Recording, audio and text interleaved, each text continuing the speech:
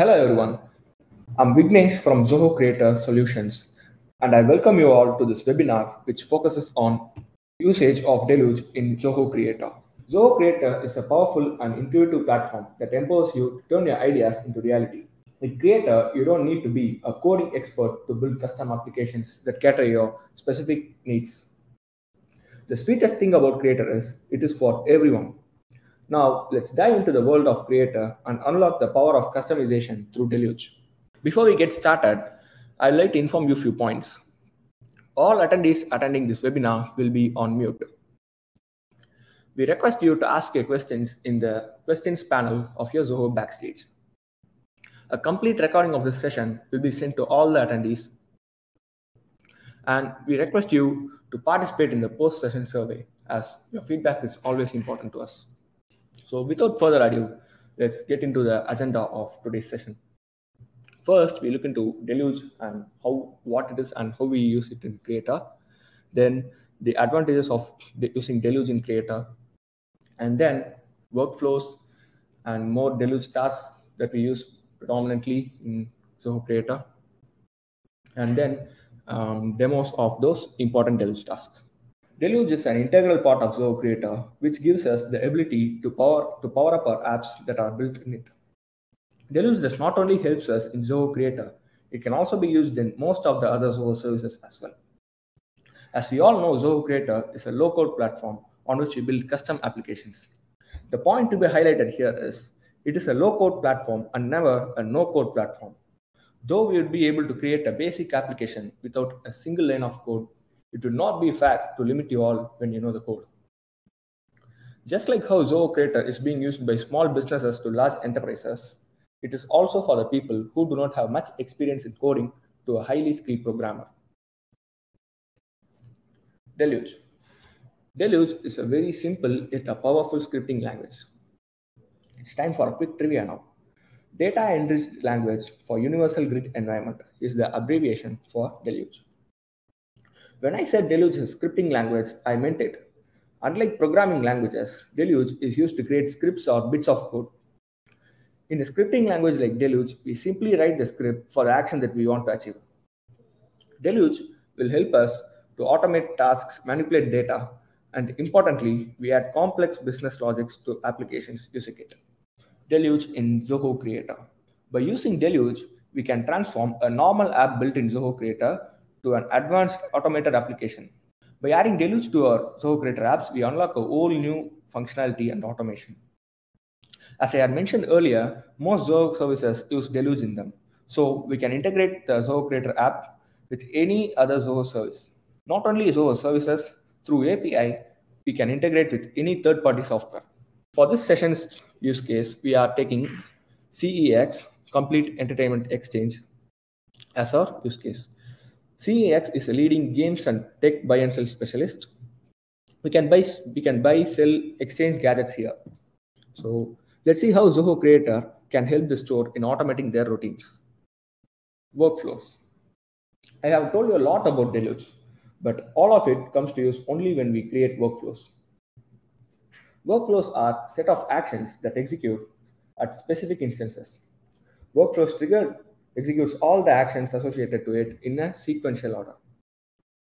All these will make more sense to you in the upcoming slides where I will be explaining each type of workflow in detail. Types of workflows. Form workflow, schedule workflow, approval workflow, payment workflow, blueprint, and functions. These are the different types of workflows available in Zoho Creator. First, let's look in detail about form workflows. Form workflows are workflows that are triggered when there is an action involved in the form itself. For creating a form workflow, we will have to choose two different events based on which the workflow should be triggered. The two events are record event and form event.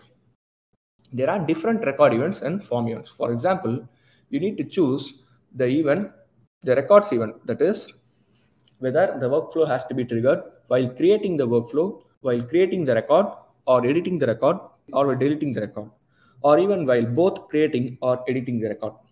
And then form events, that is, the action that happens while adding the record. If I choose the record event as created, and then I'll have to choose a form event as well. So I need to choose whether the workflow has to be triggered when the form is on load itself, or whether when I input a value in a specific field in the form, or before submitting the form, or after submitting the form. They are validation and successful submission. Schedule workflows. Schedule workflows can be triggered based on a predefined time. That time can either be a specified value, or it can even be a date time value stored in a date field or date time field in the app itself. Approval workflow. Approval workflow enables the users to approve or reject a submitted record, which in our case, as a technology gadgets exchange store, we treat it as a request. So we can also configure actions that need to be triggered when the request is approved or even cancelled. So approvals can be done in multiple levels, like a hierarchical order in an organization. Payment workflow. A payment workflow comes to use when we need to collect payments from the users who use our app. We can also create custom actions that need to be triggered when the payment succeeds, or a different action when the payment fails. To create a payment workflow, we have to establish a connection with the payment gateway through which the users will be paying. Some of the famous payment gateways that Zoho Creator support are listed in the slide. For example, PayPal, Razorpay, and Paytm. Blueprints. Using the new Blueprints builder, you can visualize and design every detail of your business flow and focus on the critical needs of your organization. Using Blueprints, you can create an online replica of your exact business process and streamline it perfectly. The Blueprints basically has two components in it. They are stages and transitions. Stages are like the current status of the process that is happening in the business. And transition is what moves the process from one stage to another. That is, for every transition that happens from one stage to another, we will be able to configure a custom action that has to be triggered. For example, let's take the delivery process of an order. So here, when I transition the stage of the order from confirmed to packed, we can choose to send an email to the customer. When the stage is transitioned from confirmed to packed, we can choose to send an email to the customer that their order is packed and it will be ready to ship. So Deluge tasks. So first, let's look into data types that are available in Deluge. Data types refer to the categories of data that can be stored and manipulated by Deluge. Some of the different data types that are available in Deluge are text, integers, decimal, date time, and more. Let's see how this data type affect us while using Deluge. Here, let me show you how we will be declaring a variable in Deluge and how data type is being assigned to the variable that we create. So for example, let me create a variable named A and let me assign a value Zoho to it. So here we are assigning a text value. So its data type will be analyzed automatically and be considered as string. And then I'm declaring another variable B, which is equal to creator. Both these variables are of string data type. So let us see how arithmetic operations also work in Deluge. So now let me view the let us view the result of adding a variable A with variable B. So this info is a statement that we use to debug our code in Deluge. Using this, we will be able to view the responses or the data that are stored in different variables. So let me execute this script. And now we see that the two variables are added, and now the response that we get is Zoho Creator as a whole.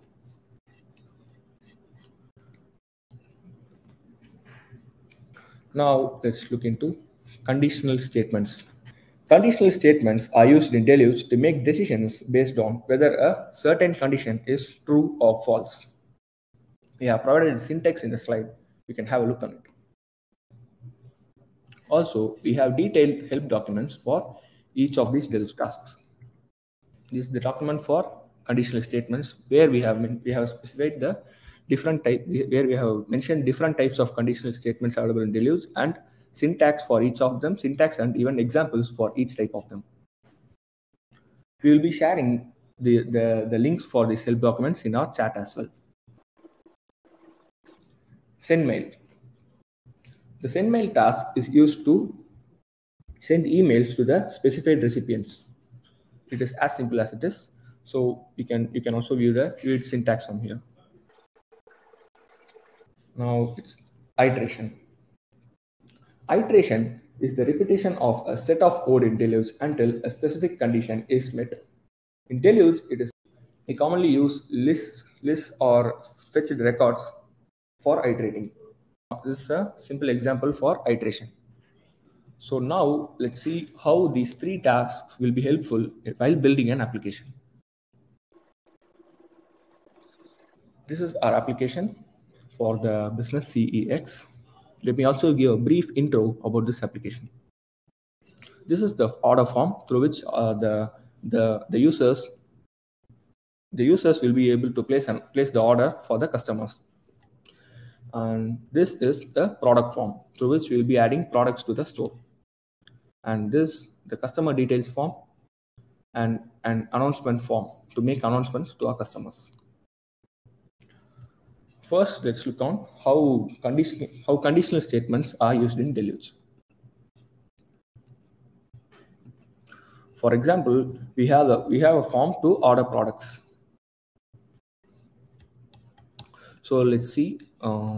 Let's take an example of a customer purchasing things from a store, and now we are selecting the name of the customer and the product that they are going to purchase. For example, let's have a case that the minimum order value for an order must be more than 1,000 rupees. So let's see what happens when a customer tries to make an order which has an order value of price less than 1,000. So for example, if we say that the customer is purchasing this cable which costs around 300 and they are purchasing 2 of them. So now the price is 600. For our business, the customer should not be able to make this order. So for that, let's use conditional statements and prevent the customer from placing this order. The form in which we are creating this workflow is by products.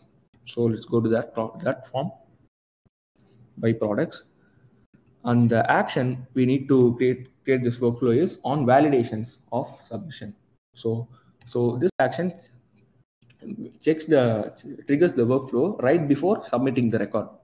So we can check the values and cancel the submission if it is not satisfied. So let's click on validations of form submission, and we can see that we have a workflow to check the minimum order value. So this workflow basically it has a simple if condition. The criteria here is the value that is entered in the grand total field, which we refer as input.grand total, has to be is less than 1,000. So if the grand total value is less than 1,000, we are alerting the customer that the minimum value must be 1,000, and also we are canceling the submission. Let's see how this works. Now the grand total value is 600, and I'm clicking on buy. So yes, now we get the alert that the minimum value for the order must be 1,000, and we can also see that the form is not submitted. Now let's see another example where we are making use of both iteration and send email. So as I had told you earlier, this is the announcement form through which we will be making announcements to our customers. For example, let's take a case that we are going to announce few customers that we are going on a sale in our store. So the setup of the form is it has a lookup field from the customer details form. This form is where we are storing all the details of the customers. This is the report of that form, and in our announcement form, we are having a multi-select lookup based on this form. So we will be able to see all the customers' names. So here the flow is that we will be choosing the name of the customers for whom we need to send the email. Here I have selected 5 customer names, and then I am typing the I'm selecting the type of the announcement that has to be made. So the announcement that we are going to make is about offers that offers are going on in our store. So when I click on submit, we should be sending emails separately to all these customers that the about the offer that is going on. So let's see how we are going to achieve it. Here, the name of the form is announcement, and this workflow has to be triggered after submitting the form. So the workflow is configured on successful submission of the form, and this is the action for it, and this is the Deluge script for it. First, we are iterating through each of the names entered in the customer names lookup field. These are the names. So we are iterating through each one of these names. And then we are assigning the email content in the three different variables for the three different kind of announcement types that we will be making. We have created three variables and assigning the content that we will be sending. So after assigning the email content in these three variables, we are checking the type of announcement type. We are checking the announcement type that is selected in the form. So first, we are checking whether the announcement type is shop closed, and if the announcement type is shop closed, we are passing the variable that is the email content as with the data that is stored in the closed variable. So mail content will be equal to closed.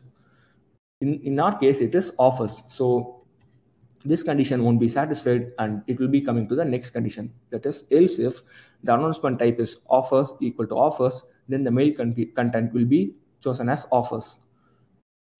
So the mail, and then once we choose the type of announcement that we're going to make, we can finally send the email to the customers.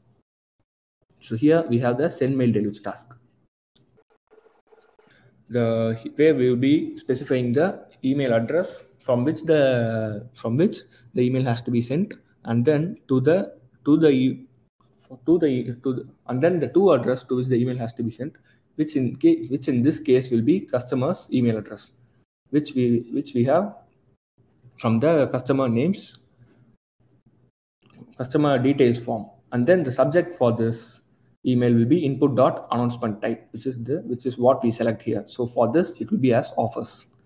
And then the mail content, which also we have decided here. So let's see how this is going to work. If we submit this form, I have submitted this form successfully, and now let me wait for the email. We can wait for a few seconds. Yes, I have received the email. Please allow me a moment to drag the kit to the current screen. Yes. So this is the email which I received now, which is on 17th May, 9:22 p.m. that we are providing 40% offer on all our products in the store. So we can confirm that this workflow is working successfully. So now let's look into the other Deluge tasks. Fetch records. This is an important task in Deluge, which we will be using very often during our app development phase. Fetch records task is used to retrieve data from a form based on the provided criteria. Let me show you the help document for the fetch records Deluge task. So here we can see the syntax for using the fetch records Deluge task. This is the first we declare a collection variable.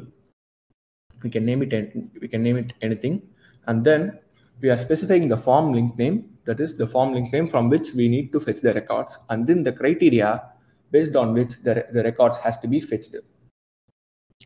Also, we can specify and sort the records, the data that we fetch based on any field that is present in the records that we are fetching.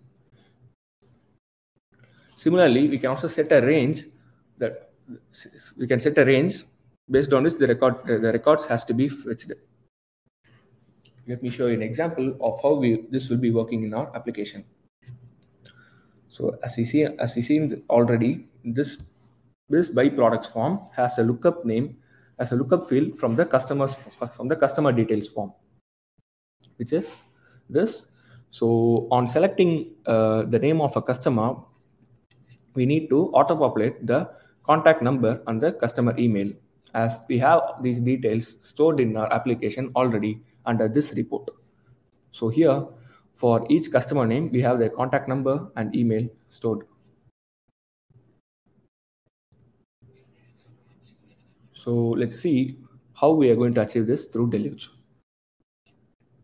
Now the name of the form is the form is by products, and the workflow and the action on which this workflow has to be triggered is on user input of this customer name lookup field. So let's filter it there on user input of a field. Once I select this, we'll be able to see all the workflows that trigger on user input of a field in this by products form. Our need is user input of the customer name field, which is here, populate customer details. Let's see the Deluge script for it. So this is the Deluge script to fetch and auto-populate details. Yes, it looks that simple. So let me show you by recreating it. First, we can drag and drop the fetch records task from the left panel. So once we drop it, we can enter a name for the variable in which our fetched records are going to be stored. So in this case, let me name it as fit. Be anything. And now we are going to specify the form name from which we are going to fetch. The form name is customer details. And then the criteria based on which the data has to be fetched. Since we are using a lookup field, the data will be mapped through the unique ID of each record. So we are going to select the ID field. The ID of a record in the customer, we are fetching the record which has the same ID as we select in this customer name lookup field as well. So we can see that we have the customer names as the values here, but these are only display values. In the backend, they will be stored based on the unique ID for each of them. So let me specify it as ID equal to the value that I choose in the customer name lookup field, that is input dot customer name. We can also see that it is the data type for this lookup field is mentioned as integer, because only ID values will be stored in the lookup field. So here we are successfully fetching the record and storing it in fetch variable, in this variable fit. And then I am going to pass the values that we have fetched to the customer's contact number and the email field. So let me choose the field to which I need to pass the values. First is input dot contact number. So input dot contact number is the field that we have in the current form, which is by products. So input dot contact number equal to fit dot contact number. Fit is the fetched collection variable, and the contact number is the value stored in the contact number field in customer details form. So contact number. Similarly, we are passing the value for the email field as well. Input dot customer email equal to dot email. Let me save the script. Yeah, it saved successfully. And let's see how this is going to work in our live mode. So now when I select a customer name here, the contact number and the email has to be populated automatically. So let me select John, and we see that the contact number and the email are auto-populated. Similarly, a fetch records task is also used on user input of this product name lookup field. So when we choose a product, we can see that their category, type, and price are populated automatically. So let me choose this product, and we see that its category, type, and price are populated automatically. This is also achieved using the fetch records Deluge task. Insert subform rows. This task is used to dynamically insert subform rows through Deluge. This is the syntax for using the Deluge task. Let me also show you the help document for it. Insert rows in subform. All these, as I said, all these help documents links will be shared in our chat. So this is the syntax for the help doc for the insert rows subform. Insert subform rows Deluge task. First, we will have to declare a row for the subform to which we are going to insert rows. So we specify the link name of the form and then specify the link name of the subform. This is the syntax to create a row for a subform. After creating a row, we pass the values that we need to insert in the subform. So I select row one, the row one dot the field link name, that is the fields that are available in that subform. I will be choosing that field and then the value that I need to pass to that field. Similarly, I'm creating another row and passing values to that row as well. And then I'm adding these two rows into a collection, and I finally insert this collection of rows into the subform to which we need to insert the rows. Let us see an example of it in our application itself. So let me explain you about the two different types of products that we sell in this store. So these are products that are sold separately, and we also have another thing named bundles. So these bundles have a collection of items within them. So each bundle has few components in it. So when, let's say, a customer is going to order a bundle, or by products form will be behaving as slightly different in the case of ordering a bundle. So let's take an example where the customer is ordering a PS4 bundle. So PS4 bundle has three components in it, which are listed here, and it has a selling price here. Let's see how a customer will be viewing the form when they're ordering a bundle. Let me select the name of the customer, and then I'm going to choose that order bundle checkbox. Once I choose it, we see that a different set of fields are appeared in the form. And now we will have to choose the bundle that we are going to order. So as I said, now it is PS4 bundle.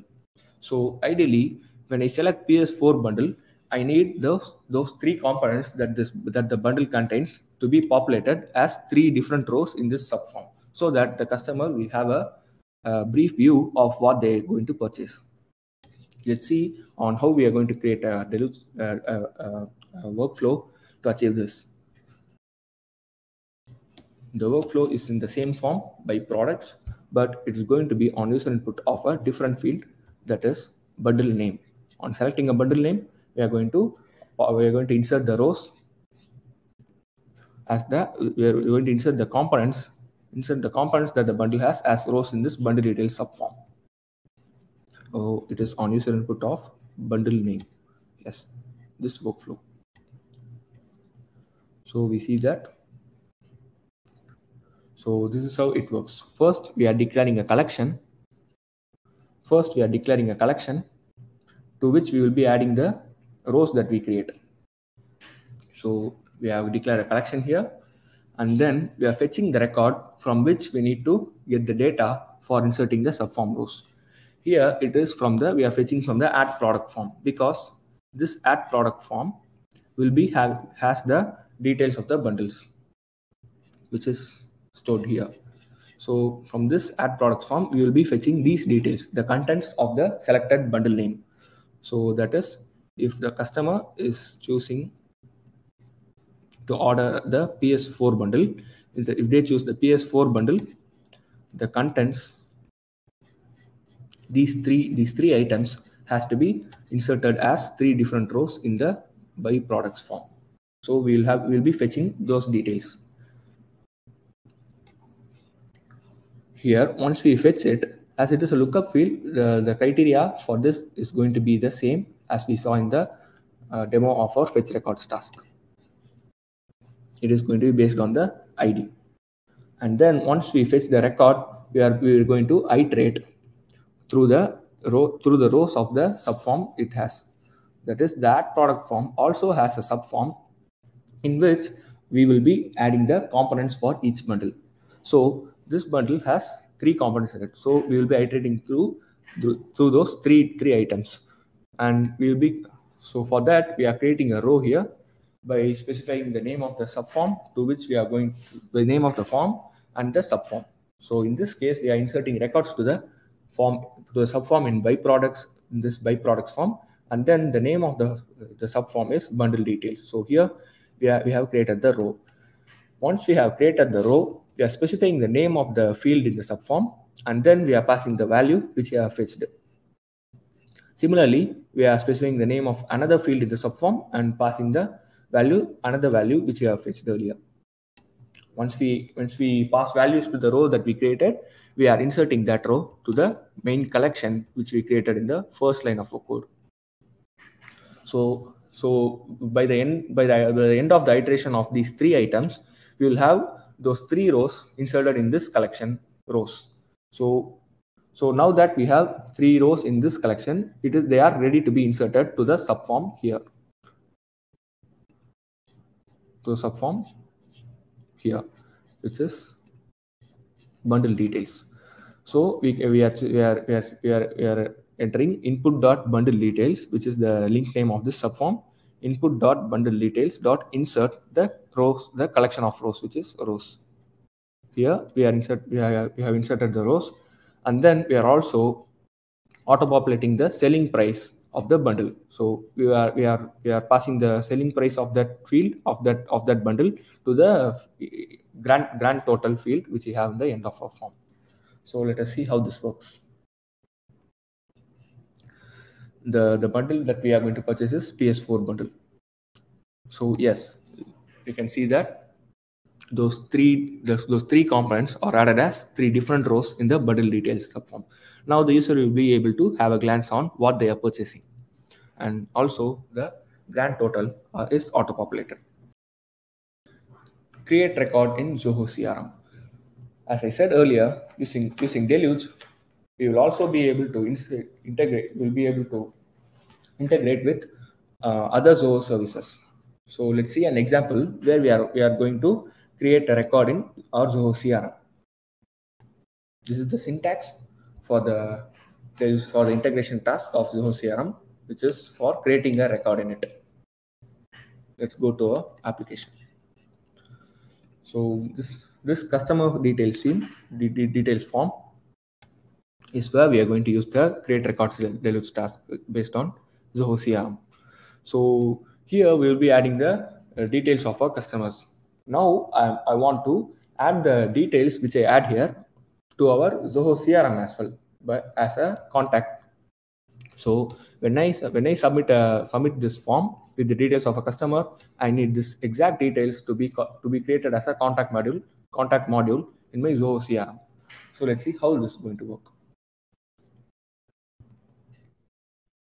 The form for this example is customer details,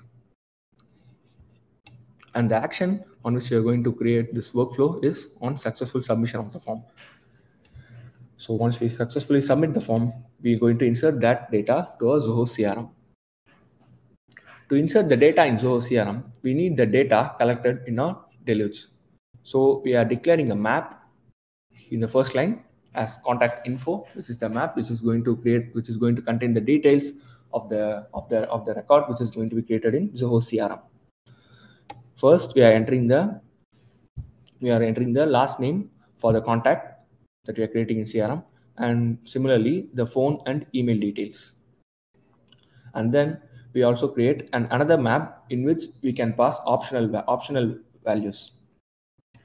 Now we are using now we finally use the create record task for Zoho CRM, which is first we create a variable named response, and then we are using the integration task.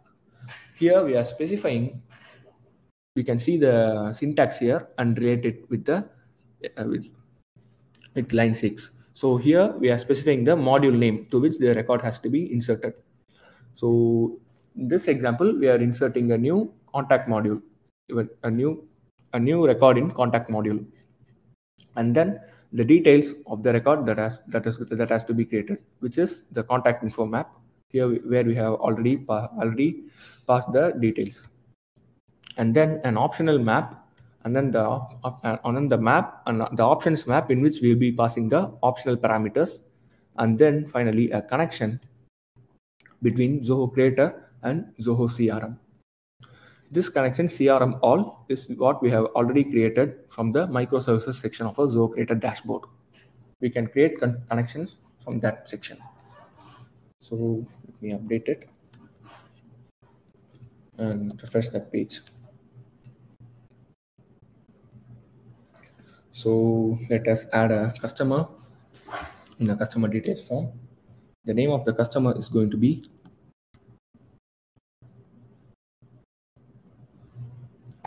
Irsha. And contact name, and the contact number is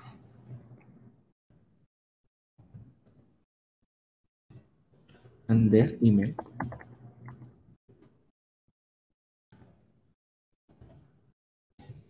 So I'm submitting the recording now, Zoho Creator form. So now we should be able to see that details. So we see those details in our Zoho CRM. Let me roll. Yes, here we can see that the contact is also added in a Zoho CRM. So this is how integration tasks of Deluge work. Integration tasks of Deluge are available for not only CRM, it is available for many other Zoho services. You can check it from the link we post in the chat.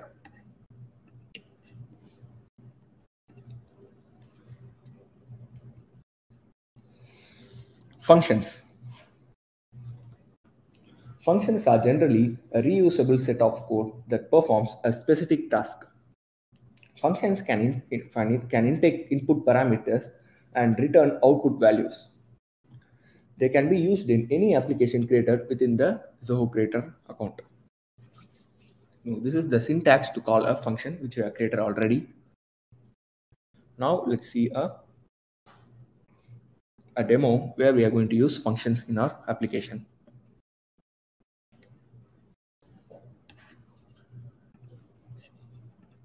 Deluge also has a lot of built-in functions created in it. So they will be useful in making different calculations which will be finding useful while creating our application.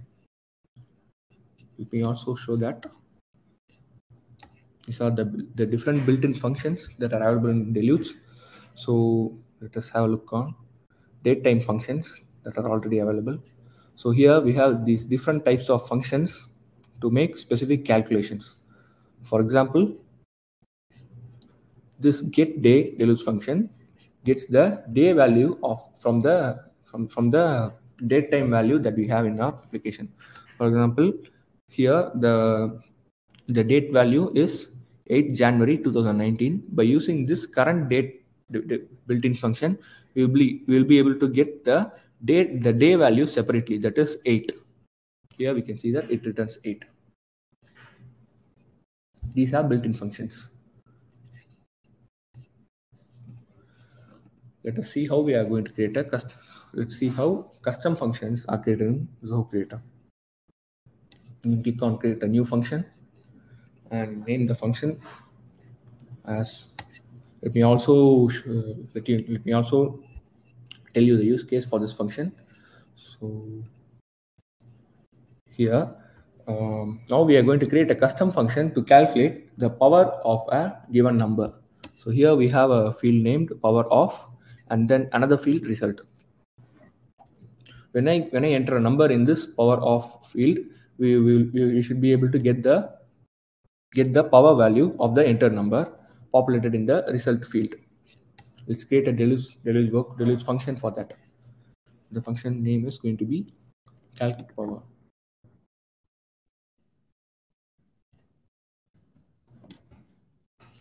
And the language which we are going to create this function is Deluge, but Zoho Creator also supports creating custom functions in Node.js and Java as well. And the namespace in which we are going to store this function is going to be default. And the type of value this function will be returning is going to be integer, as the power value of a number will also be of integer type. And then the argument which we will be passing in this to this function is also going to be of integer type.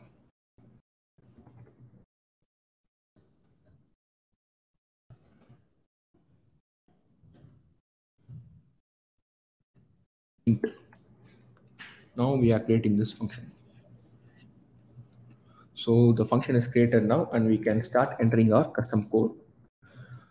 So let us create a Deluge variable as power, and let me specify the formula to calculate the power of a number, which is the entire number multiplied by itself, multiplied with itself.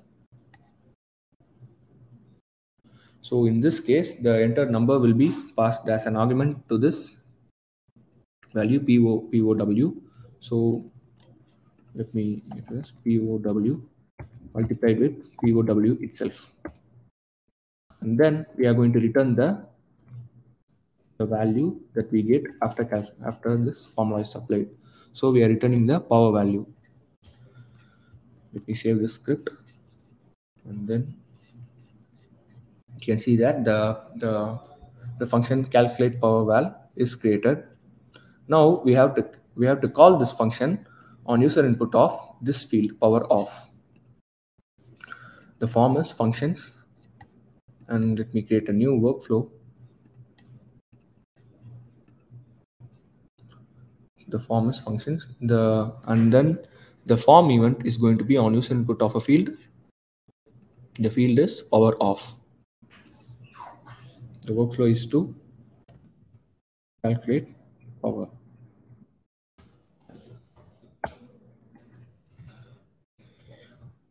Now we are going to pass the value returned by the function to the result field. So input dot result is equal to the function that we have created. So this is the syntax to call a function, and now let's use this app dot calculate power value. This is the function, and then we are specifying the argument that we need to pass, which is going to be the value that we entered in the field power off. Input dot power off. Let's save the script and let's see how it works in the live mode of the application. Power off. So let us calculate the power of number 6. Yes, we get the result as 36, which is the power of 6. Now let's see another example where we are going to use built-in functions of Deluge. Here we have two different date fields that is from date and to date. So here when this example is to calculate the number of days in between two given date values. So let's see how we are going to achieve this using the built-in functions of Deluge.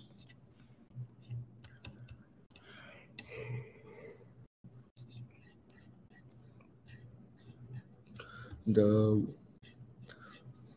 form in which we need to create this workflow is functions, and the workflow has to be triggered on user input of the to date field, because this is where the user enters the date finally. And let's see the workflow for it. Yes, here we see that we have another field days between, and so we are passing the value that we get by calling the function days between. Days between is also a built-in Deluge function. Days between. This is how days between function work, built-in function work. So we specify the from date and to date, and we automatically get the days between it as the return value. Here, the return value will be stored in the field days between. So let's see how this works. For example, the day I'm going to choose as from is 2nd of May, and the to date is going to be 12th of May. We can see that the days between these two given dates are 10, which is correct. By this, we come to the end of our webinar. So now we are open to questions. I request you all to share your feedback for this session. I thank you all for joining this session, and you all can try Zoho Creator for free from our website. We'll be open for a few more minutes and the webinar will be ending.